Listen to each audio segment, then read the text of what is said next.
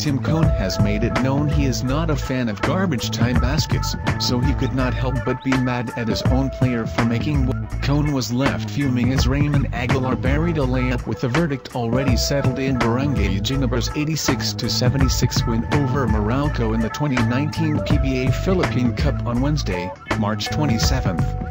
The Gin Kings led 84-73 with under 30 seconds remaining before Aguilar waved a teammate Aljan Mariano for the ball and sank the easy.